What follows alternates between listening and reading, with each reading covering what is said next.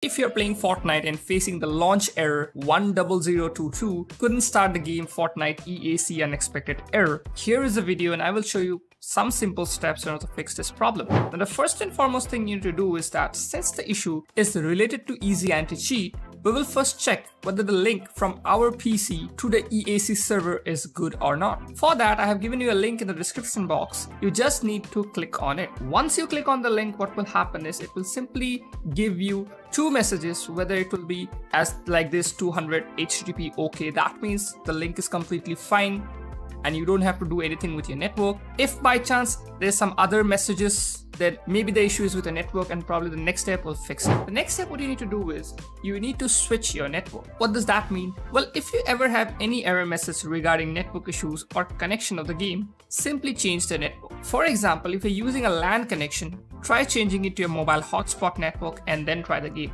Majority of the network issues get immediately fixed with this trick. You just need to switch it to some other network. Next step, you need to ensure if you're playing on PC, make sure your graphics drivers, whether it is NVIDIA or AMD, are updated to the latest version. Moreover, your Windows are updated too. If you are in a console, do check whether there's a new firmware update and make sure you update it to the latest as well. Next step what we'll do is we'll manually repair our easy anti-cheat. For this, what you need to do is just open your Fortnite directory. In the Fortnite folder, what you have to do is you have to go to Fortnite game, binaries, Win64, and then you will find easy anti-cheat. So simply double click on this easy anti-cheat setup and a small little thing will come up on your screen as you can see right now. And here what you have to do is simply click on the repair service, or you can choose the current game which is right now installed as a Fortnite. You can simply click on repair service. For me, I'm not getting the issue, so I'm not going to click it, but you can click on repair service and then try launching the game. The next step what we will do is it may happen that the error is occurring only on your PC. Then you can contact the Epic support team and explain them the issue with certain specific screenshots to get a fix for that. For this, what you need to do is open any one of your browser. In this browser, what you have to do is there's a link provided in the description. You can click on that and this little thing will pop up. If you're facing the problem with Fortnite, there is a link provided here. You can right click on it, copy that link, and you can go to that link. Or if you're not facing the problems with, let's say some other games, you can choose the game over there and submit the ticket. But if you're facing the problems with Fortnite, what you need to do is you have to open this website. As you can see over here, I'll provide this in the description as well. Scroll down and we'll click on Fortnite over here. And then we don't need to do all these things. We just have to click on contact us.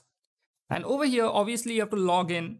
And after you have logged in, as you can see, I have logged into my account and this is my ID. So over here, you can see that you can choose a platform, but it is optional completely. You describe your problem that you're facing the issue with your easy anti-cheat, and you can put your the image file of that particular error code or that 100022 and put it over here, and then click on submit request. So you can do this, and you have to wait like 20 to half an hour. Then you will get a reply in your mail, and from there you can find the person who will help you directly over from Epic and to solve your problem. The last step would be to change your DNS server manually. For this, what you need to do is, first and foremost, you have to go to the corner of a screen and on the network, you have to right click and click on Open Network and Internet Settings. Over here, you have to click on Change Adapter Options and this window will come up. From here, you have to choose whichever network you're using. I'm currently using Wi-Fi, so I'm going to choose it, right click, go to Properties. And over here, this small window, here you have to choose Internet Protocol version 4, TCP/IP version 4. Go to Properties, and here set that obtain DNS server address automatically. You have to tick the bottom one, which is use the following DNS server address. And I will recommend you using the Google DNS server, which is 88888844.